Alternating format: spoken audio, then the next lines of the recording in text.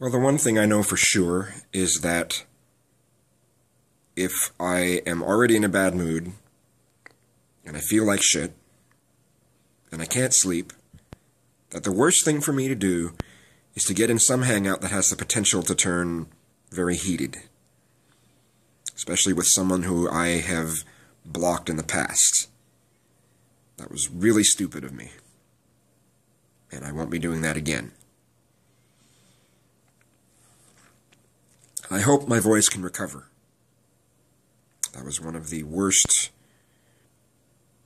yelling things, spout of yelling I've ever had.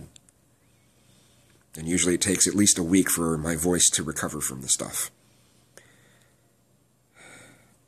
I suppose I can look at it in a positive way and go, well, there'll be more raspiness in my voice now. You know, I remember reading about Kurt Cobain would go on these periods where he would just yell on the top of his lungs so he could get his voice to have the raspiness on purpose.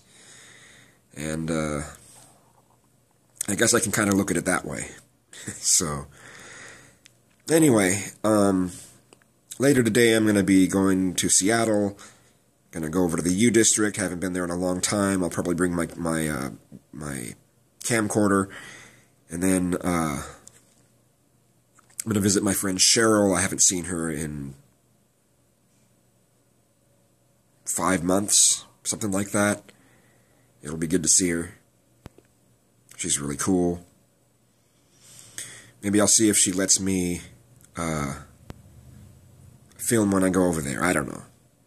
But it'll be good to see her.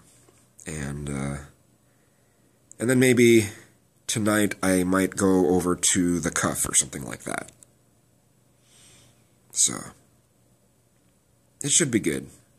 I see positive things this weekend. So...